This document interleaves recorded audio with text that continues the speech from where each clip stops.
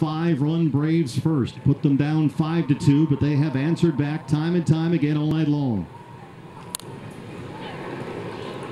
You think Ginkel's feeling it right now? He's grunting on the mound, throwing 96, 97. Can he get the side in the ninth?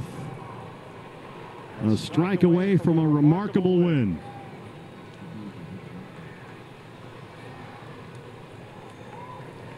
Oh, 2 on Sean Murphy. Swing and a miss. Kevin Ginkel strikes out the side in the ninth. He got Riley, Olson, and Murphy, 3 All-Stars in a row. And the Diamondbacks, who could not buy a hit all weekend long in Toronto, get 16 runs on 16 hits and win a remarkable game in Atlanta. Boy, this has been one of the craziest games I've ever seen. And not only that, but this was a heavyweight fight. They kept bouncing back and forth, knocking each other down and getting back up, and the D-backs are the ones that stand at the end.